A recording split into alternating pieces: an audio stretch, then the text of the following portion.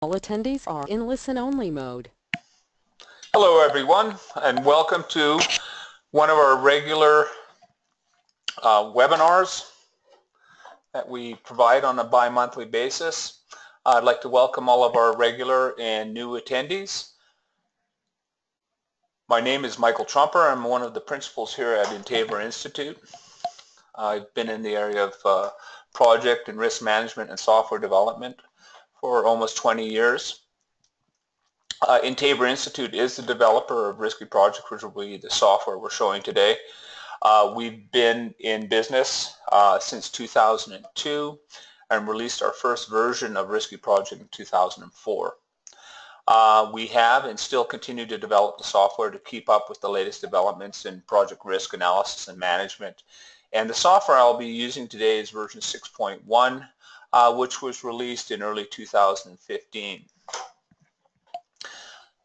Generally, our webinars are a fairly informal presentation on popular topics or features that our users have asked us to provide a webinar about or more information. Today's webinar is the step-by-step schedule risk analysis with RiskyProject. This will be an introductory or entry-level discussion on how to perform a schedule risk analysis and some of the issues you need to consider before and during your schedule risk analysis. Before we begin, just going to do a little what we call housekeeping. Once you log in, you should see, look up at the top right, you'll see at your panel, you can select your audio. I always recommend using the computer mic and speakers if you have that. The quality seems to be better. There's a questions panel. So during the presentation, if you do have any questions, please feel free to enter them in here. And as we go on, we'll keep track of those questions that come in, but we're not going to answer unless they're of a technical issue. If you can't hear,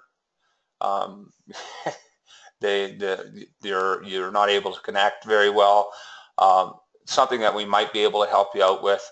Other than that, we're going to be answering the questions at the end of the presentation. So I'll go through the presentation, then I'll take a look at any questions that we have, and if there are any questions, I'll answer them at that time. And then we'll end at that point. So we'll have a little time for a Q&A at the end. I'm hoping that this will run between 35 and 40 minutes. That's the regular length. And so we'll have a little time at the end for that. And as always, afterwards we will be recording the presentation and we'll be posting that on our website. Normally within 48 hours after the completion of this live broadcast.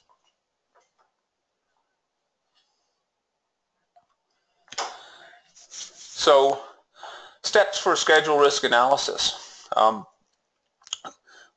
I've sort of broken it down into 5 steps, high-level steps: setting the objectives, adding uncertainties or risk. I sort of might flip this over into schedule quality, running your simulations, and generating reports.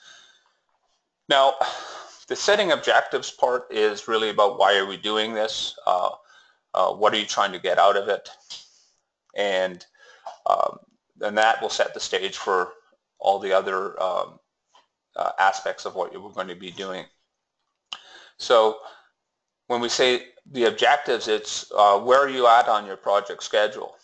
During the planning phase, it could be setting, you're going to be doing a schedule risk assessment to set a realistic most likely duration. So you might have your project plan, run the simulations, see that the most likely, the mode might be have shifted significantly. So you might want to take that schedule, generate a schedule out of the mode or the mean, and send that back and then create a new baseline. It also could be used as part of this calculating schedule margins based on confidence levels.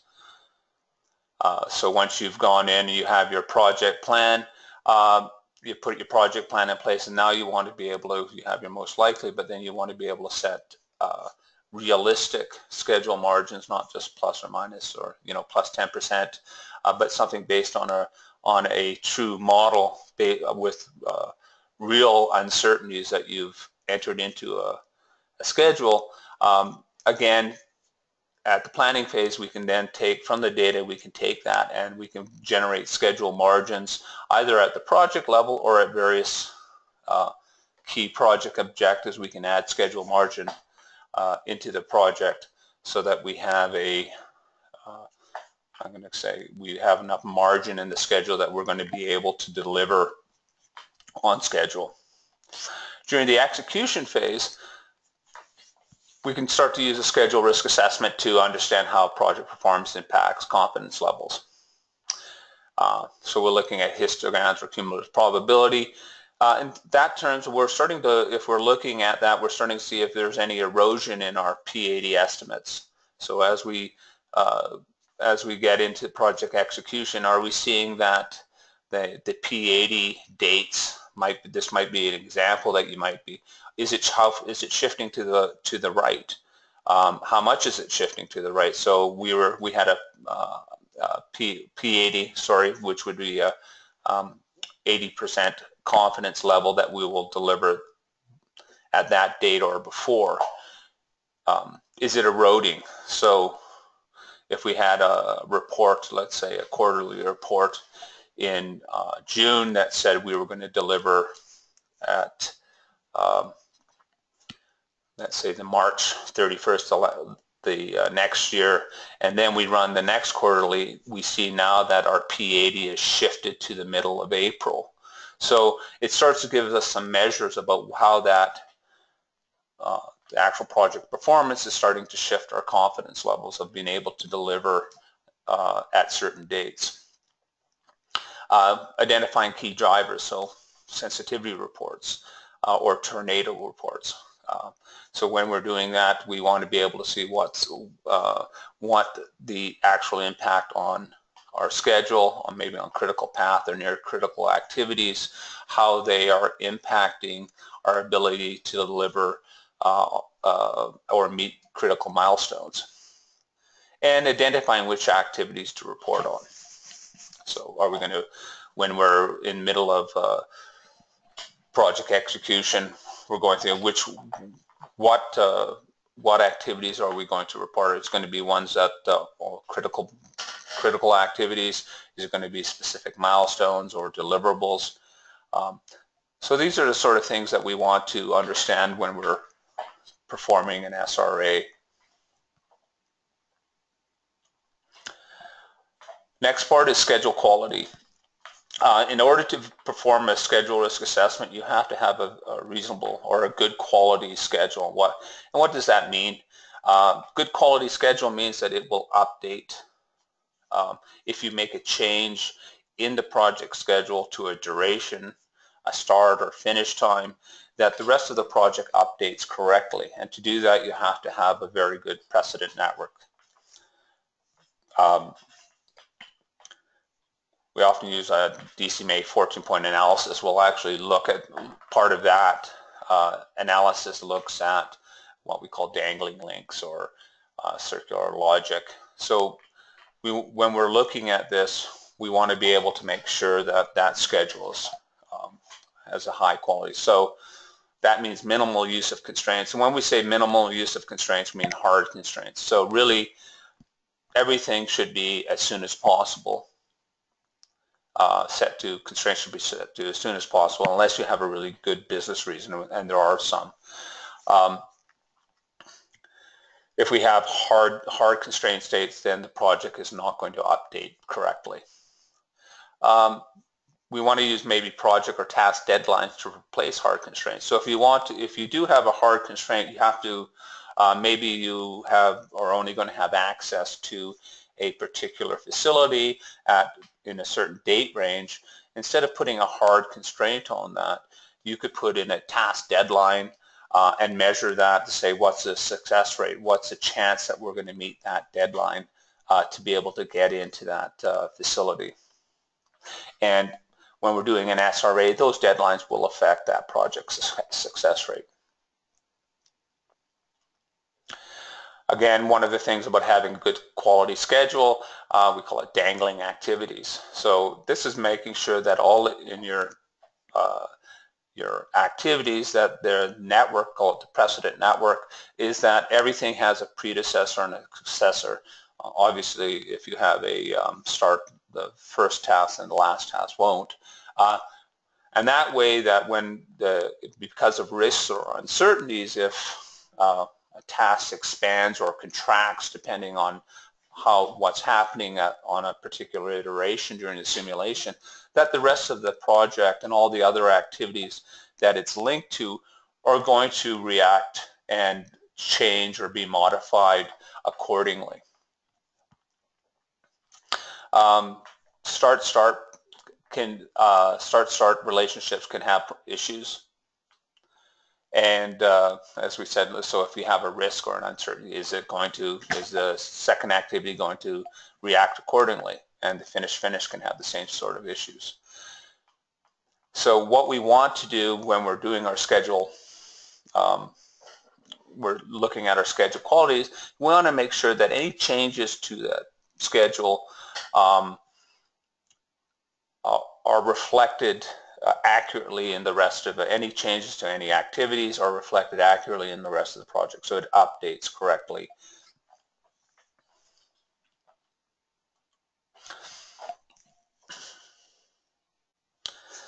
So next thing is about how are we going to add uncertainties and risk. So we like to break down what we call uncertainties and risks. Uncertainties, we call it aleatory risk. It's an inherent variability in all project activities. One of the key things to note about it, it's irreducible. So it will occur, it's unmanageable. So it's not part of our risk management planning in place of that, in terms of, is there anything that we can do to really reduce that aleatory risk or that probability distribution that it has? We just can't. Sometimes some things are just, sometimes an activity will go shorter, sometimes it will go longer, and there's really, it's an inherent sort of white noise, you might say, that is part of every project. It's part of everything that, actually every sort of activity that we do in our lives. And we want to model that using 3-point estimates. How do we get those 3-point estimates? Reference classes. This is historical data that you can get on similar projects and technology and activities. So if there's a historical, if you have a historical database, you can go back and said, in the previous 20 projects, we've developed this type of technology, and this is what the data tells us our probability distribution should be. You can use subject matter experts. There's all sorts of different types of ways to go into your CAMs, etc., to get input into developing those 3-point estimates.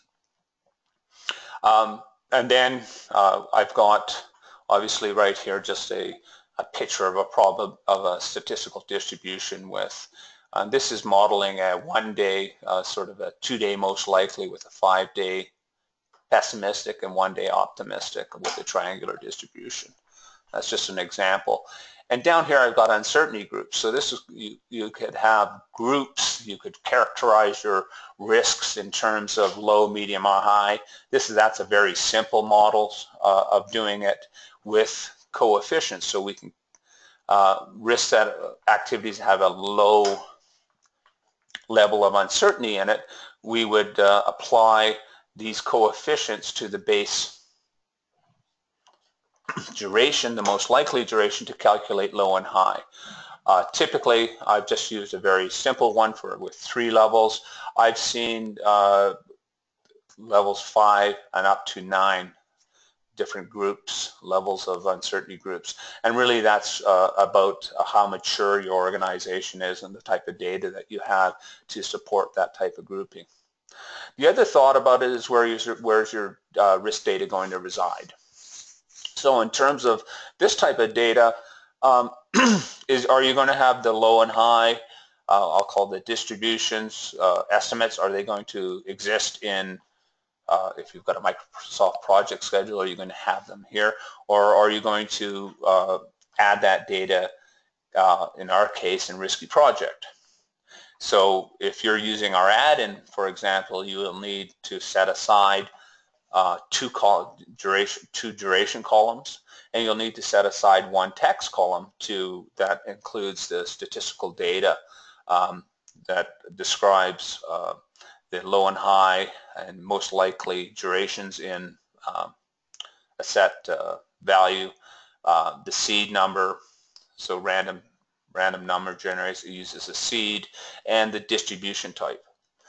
Often this is not an issue, but we do have customers who will have a schedule and they are using every single text column is completely used up, and all the duration columns are used up. So they actually have to come up and take a look at how they're managing their projects and making room for that data if they want to keep it in Microsoft Project.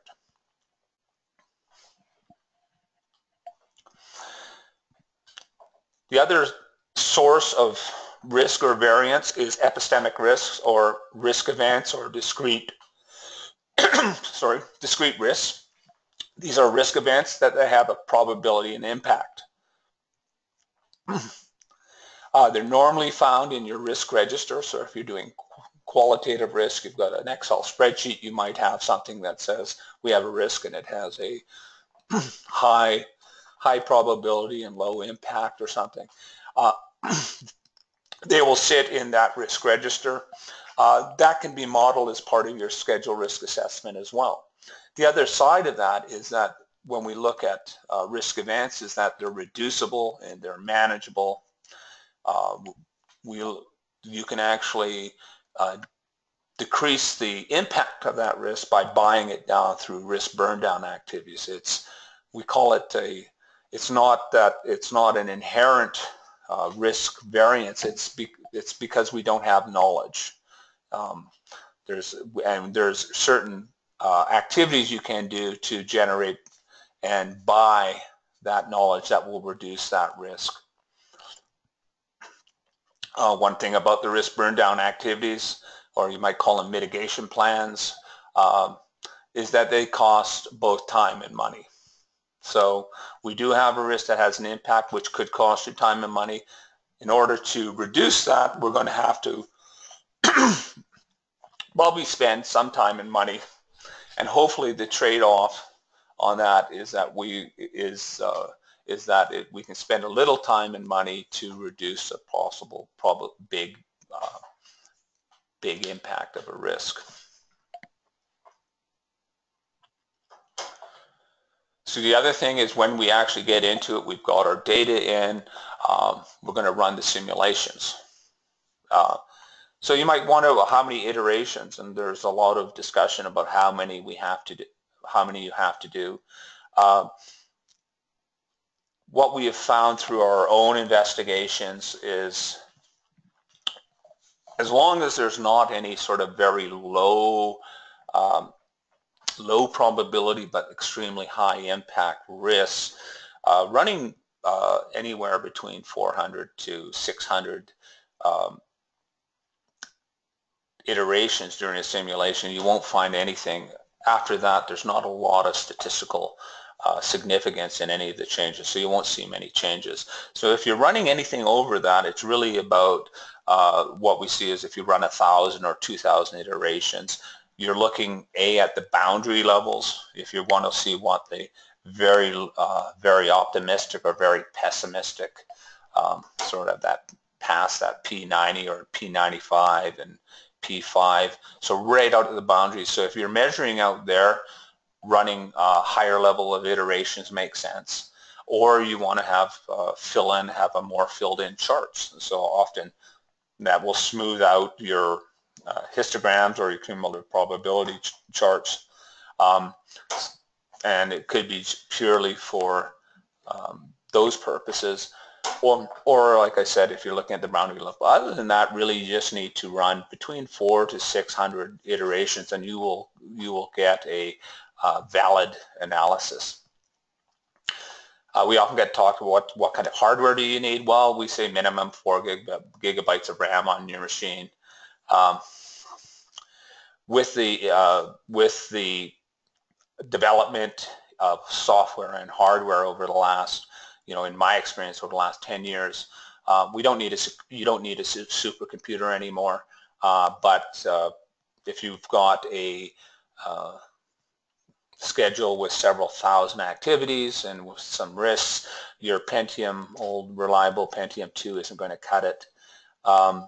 You probably, if you are running large schedules, master schedules that have multiple sub-projects, I think it's worth the investment to get to invest in a computer for that particular, to run those, that has adequate RAM, maybe 8 gigabytes of RAM, and multiple core. Especially in ours, we have multiple. We do multiple threading now on our during the simulations, so that will greatly increase the speed of that. So you can run, rather than maybe 10 minutes on a very large schedule, you can bring it down to 5 minutes.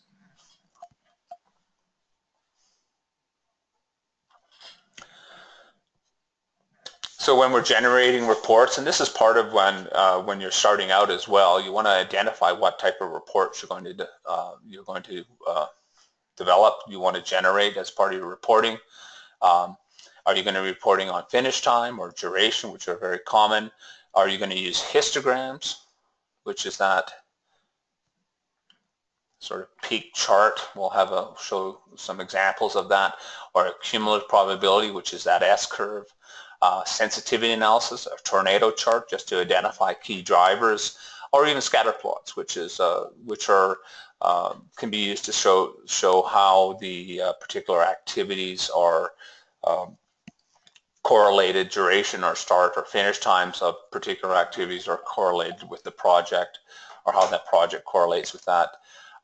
And report formats. How are you going to report that? Are you going to we have what we call a statistics report, which provides a quick and standard chart. So if you want a cumulative probability and a histogram and a sensitivity to finish time for particular activities, it will pump that out fairly quickly and actually throw it into PowerPoint for you. Or you're going to have custom reports. So you can take the data, or do you want to make a custom report, grab specific charts, cut and paste them into a particular format? Are you going to save these to, are you going to take your data and save to a file? So those are the things you have to consider about when you're going to be generating your reports. And again, that comes from what reports are, is what your objectives you've set at the beginning. So with that in mind, we'll take a quick look at a sort of a demonstration. Now, what I've opened up here is just is a Microsoft project.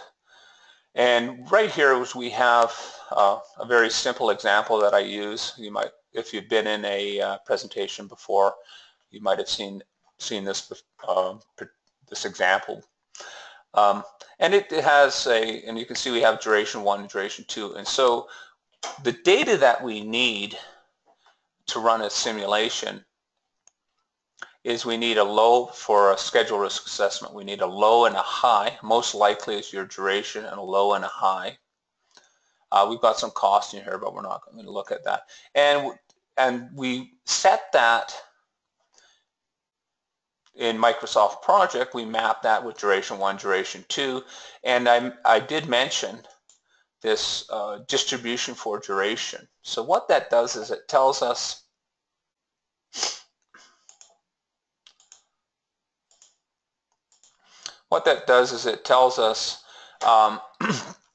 what what kind of distribution we're going to have, and the seed number. We set that. So when you're setting up your Microsoft project, you've got a schedule, and you want to keep the data in here, you got to make sure that you have 1, 2, and a text field available.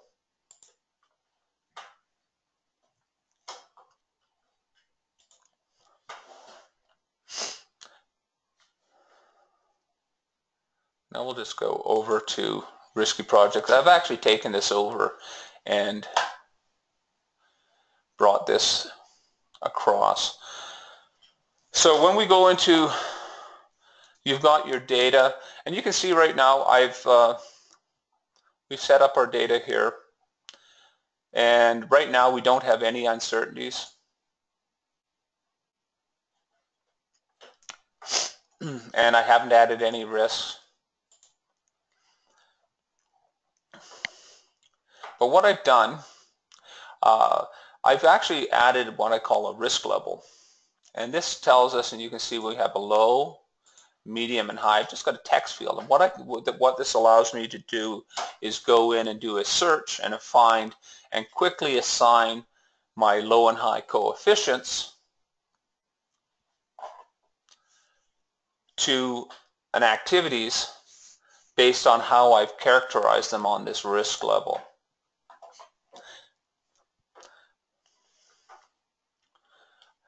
On the project options, we can go to the calculation, and you can see right here is I've set a 1,000, which is a nice easy number, and I've got, this is what's called convergence. I've got that turned off because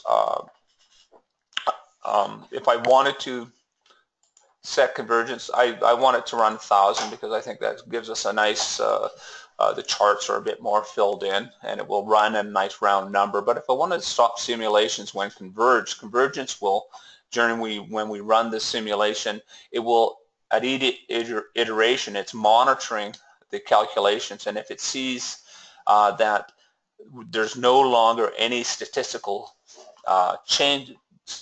significant changes to the standard deviation of duration over 20 simulations by this percentage, it will stop. It will consider it converge. So it's looking at the sort of statistical significance of changes, and over time it will get smaller and smaller, and then we can set this and say, okay, at this point it will converge. Normally we see convergence on most schedules, as I mentioned, between 400 and 600. And the other side is, what are we looking for, P? And this is right here if we're looking at this. So when we look at our results, these are not inputs, but when we look at our results and we see low and high, this is telling us what they mean. This is their set at P80. By default, we have P10, P90, but we're looking at P80 because that's going to allow us to quickly say what our schedule margin should be set at.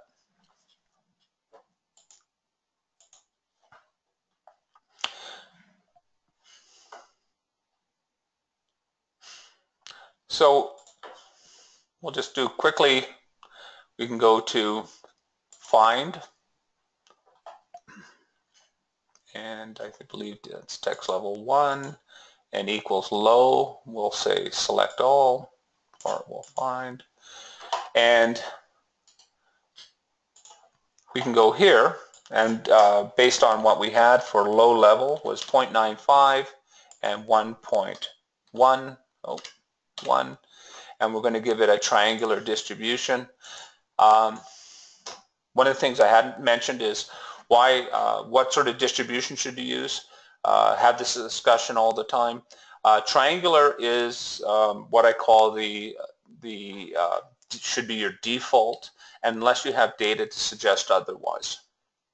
So if you, it's simple to use. It allows you to maintain your model easily, quite easily, and you're not sorry, and it's easy to understand. What it does, if the benefits of that, it's easy to maintain, easy to understand. The other side of that, it tends to add a little bit more weight on the edges than some of the other distributions that you might use. Again, I would say 90 to 95% of the distributions that I see being used, especially on schedule risk assessment, are triangular. So we can now go back in and text one, and we can say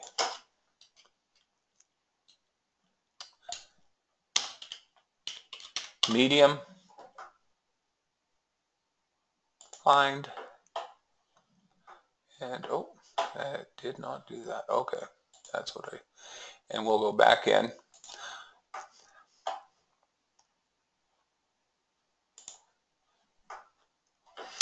And now we have those. We're going to select those as a group, and we will enter in 0.8 and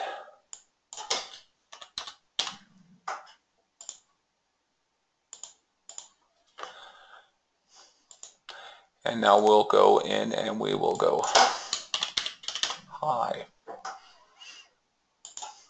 Ooh. We have a lot of high, and that is set low high duration, and that is 0.6 and 2. And if you're asking, does that seem a little large, or are these typical? For low or that's a sort of a reasonable one. On the high level, if you see very high, I've seen sort of a high, sort of pessimistic, used up to 3.5, especially if you're in an R&D environment where you're doing things you've never done before. You'd be surprised that the data suggests that the uncertainty, level of uncertainty, is probably a lot higher than you would imagine. So we've added those uncertainties, and if we look at it, we can go down and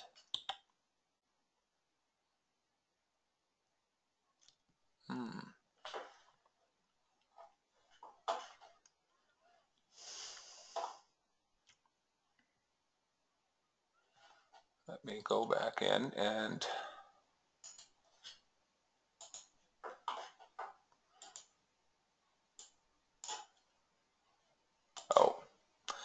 and that's what I'm sort of going to have to go back in and do all that once more.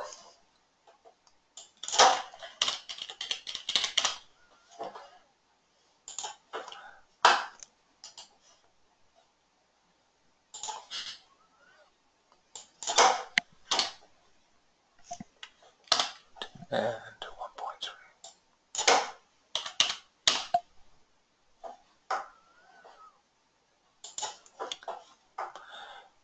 And we will do the last one. Just on those ones, I had forgotten to select a particular option. And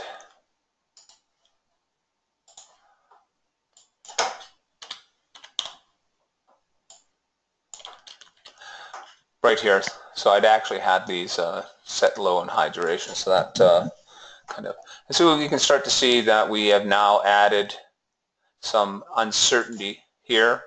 We take a quick look, we can look at how that distribution is for duration. We can see it's got a triangular. If you wanted to, again, you can start to play with those. If you do, again, my recommendation is, unless you have reason, some historical data to suggest otherwise, triangular is really the good, I call it the good enough solution. Once we've added that, we can start to look at maybe adding risks. And I'm going to quickly just add generic risk. And just because we're doing an SRA, I'm not going to get deeply into the risk management aspect of this in terms of pre and post mitigation. But you should know that if you have a risk, you can add additional information about that risk to each one of these, including mitigation waterfall, which is sort of risk planning, risk reviews, history, and different properties about that risk, which are really more in the venue of or purview of the risk management rather than the risk analysis. And so we've added 3 different risks. Now in RiskyProject we provide what we call a risk register, a drag and drop risk. And let me just go back to the schedule and clear that. We have drag and drop risk, and what this does is allow us to quickly assign risk to the risk schedule, so we can account for that epistemic risk.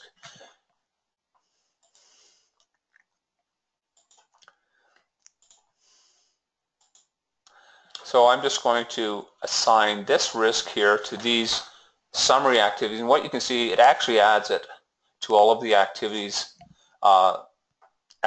underneath those summary activities. We give it a chance of occurring, and here we'll give a relative delay and an outcome of 20%. So there's 50% chance it will occur, and if it does, there will be a relative delay of 20%. Now I'm just going to open up one other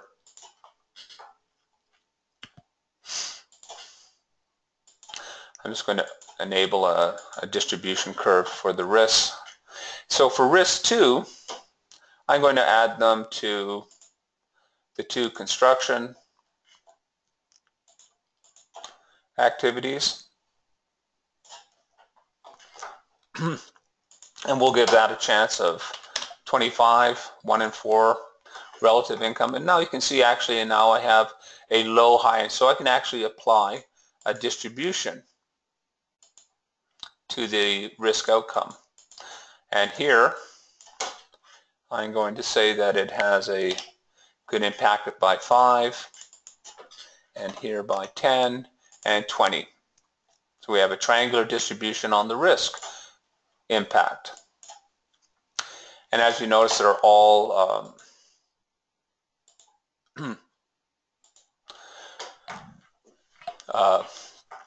all of the risks will be associated with that now, and it's going to, now did that, sorry, just going to make sure that the risk was assigned to that. Okay, just hasn't calculated yet. And finally, I'm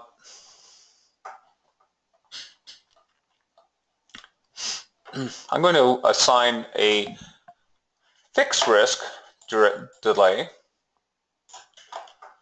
to here. And so on 1, I'm going to say it has a 75% chance it's going to occur, and we're going to say it's a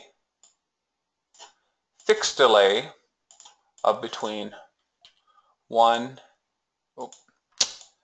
let's say between 10 and 1 days, and we'll leave that at, okay.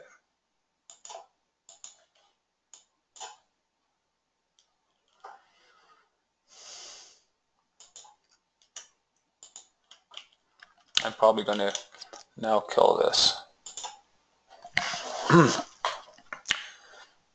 I put them in the wrong order. I apologize.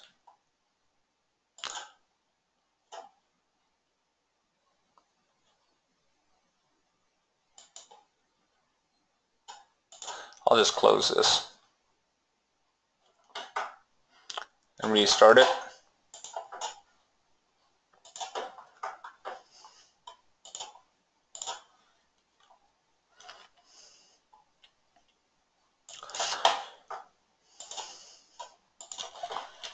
I'll just go quickly do this one more time. And risk 3.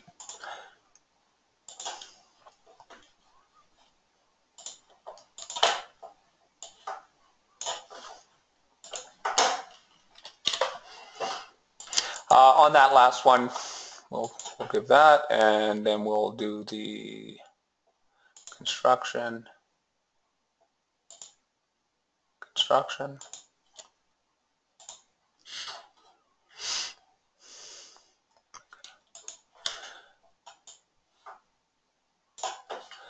And we'll say that is a 25% chance of occurring, relative delay, and 5, 20, and we'll make it triangular.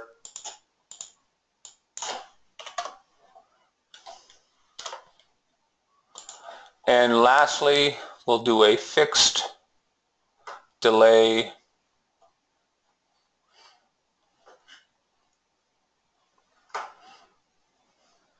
on right here. There we go. And we'll say there's a 75% chance of a fixed delay.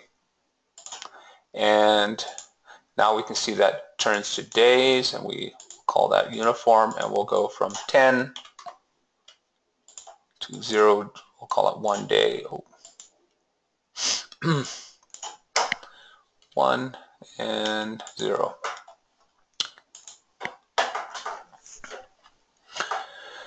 And once we've done that, we've got our model now. We have our risks, and we can check the risk assignments here. This is telling us how they've been assigned to all the activities. If we go into the risk, again, it tells us in the risk register how that's assigned. We do have our 3-point estimates we've put in. So now all that's left is to run a simulation, and we've run that simulation. Now, in the analysis,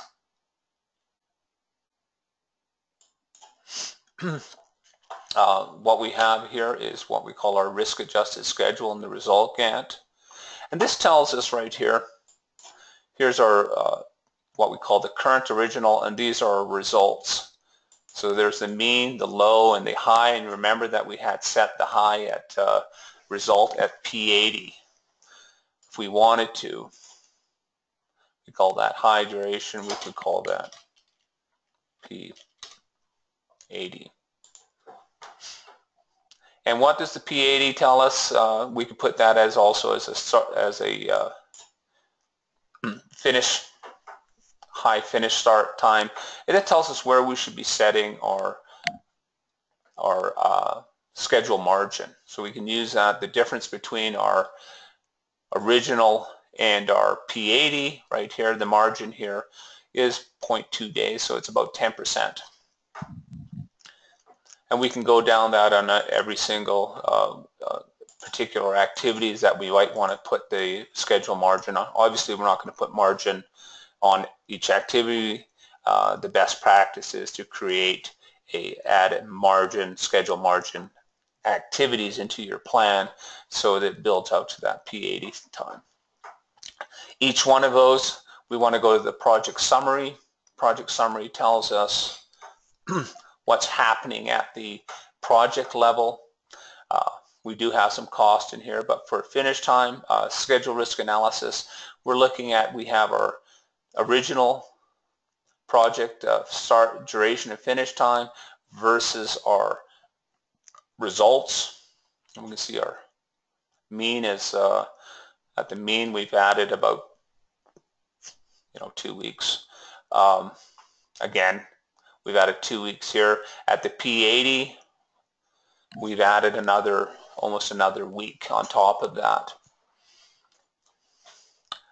When we look at that, we can pull out any of the data if we want to do it at the project time. Generally, during project planning, this is we'll be looking at the overall project data in terms of finish time, what's most likely, so we can look at our when we look at our deterministic, which was just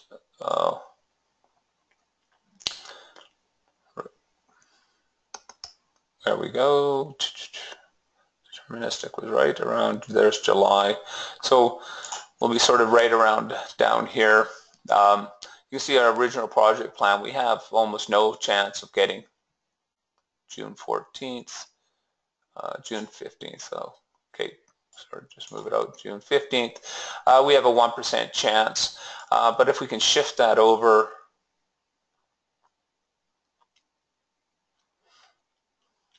to here, add three more weeks onto 81 cents. So if we add 3 more weeks onto that, onto our project plan, we'll have an 80% chance of finishing it on time. The other side of that is that we're looking at sensitivity analysis, and these are what are our main drivers. This is looking at risks. This is telling us what our most critical risks are. But if we wanted to look at task duration, for what are the main drivers for finishing the project, we can see that. Or if we wanted to look at finish time, again, develop code. So these are our main activities that we'll want to keep our eyes on, and we can generate reports out of that. Any of the reports that we have out of, let's say, this view, we can have ad hoc reports that are going to bring that up. So you can include these as a sensitivity analysis report directly out of the views that you have here. The result Gantt allows us to take a look at any of these activities. And let me just go and modify column.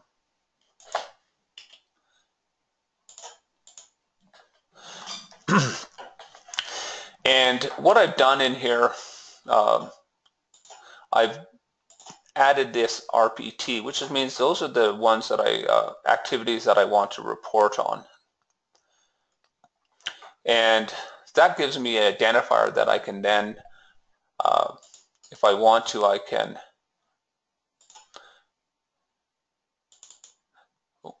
take a look at the results for that activity here. So these are detailed, so duration or finish time. Again, we've seen a weekend, but we can start to get the results and generate reports based on these particular activities that we have or milestones. So all of this data is available at the project level. Again, project level is probably around the planning. If you have a long project that's, let's say, going over a year or so,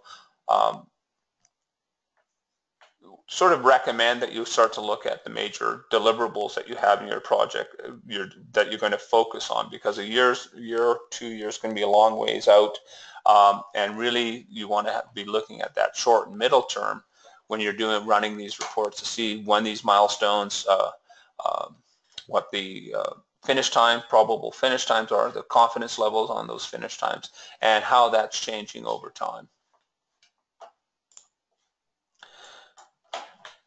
So once we've developed and run the simulation, we ran this 100 times. We want to do some reports on that.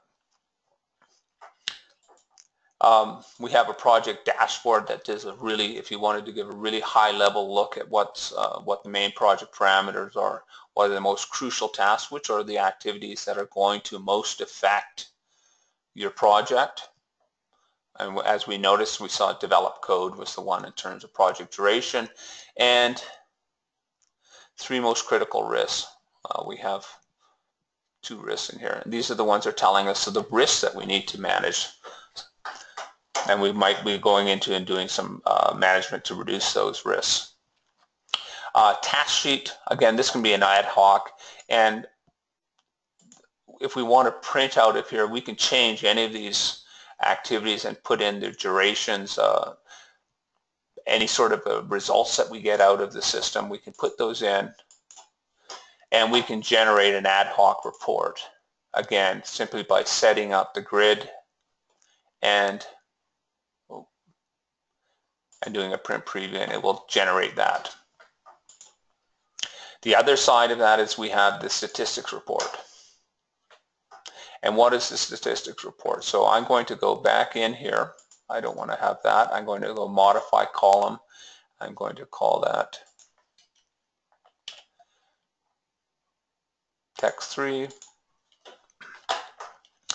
Now that we're in here, so the statistics report, if I click and I select one of that, it generates a quick report.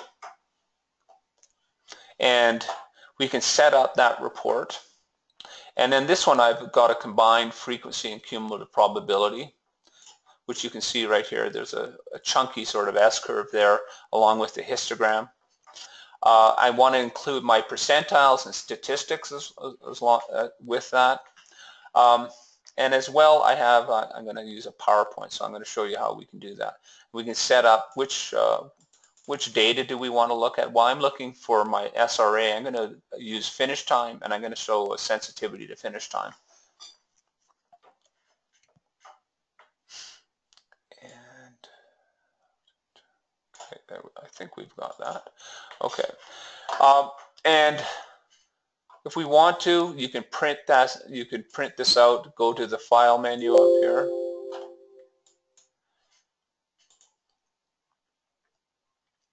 And we can do a print preview. And this can be printed out. If you want to put it on a plotter, put it out as PDF, then put on a portal. So you can print it out directly from here, or we can send it out to PowerPoint. Now, one of the things is which activities you want. Well, we've identified these are the activities that we want to do the report on. So what I'm going to do is I'm going to go to the schedule, and I'm going to do the same thing again. And I'm going to go and I'm going to look at the field here, and this shows the fields that are available, and equals, and I'm going to put RPT, find. It's going to select those, and now that's part of the report. So if we go back to the print preview, we now have all of these activities that we can report on. So we've quickly generated a report. Now if we want to take that to a PowerPoint, and up here in the professional version we have a statistics to PowerPoint. And we just click that, and there we go. And it quickly, sends the report data. Well, don't save. I'm just going to make sure that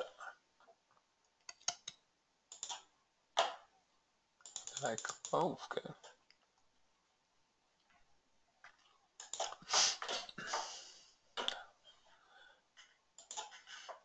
And there we go. Okay. And we can send that to a PowerPoint presentation. So it allows us to quickly go through and quickly generate the reports that you want.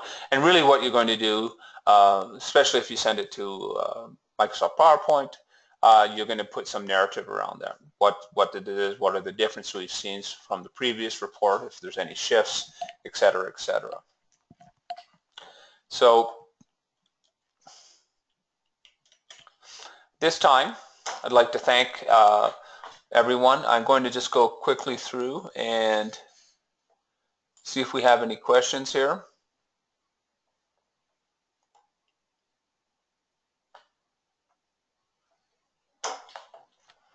And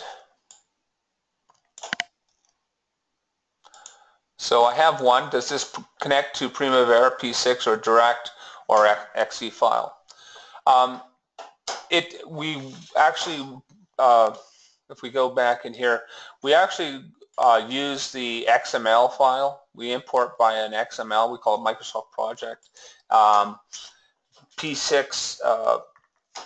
P6 supports the Microsoft Project XML, and it's actually coming from the Oracle consultants themselves. They recommend using the Microsoft XML import or integration rather than the XER now. They believe it's more robust.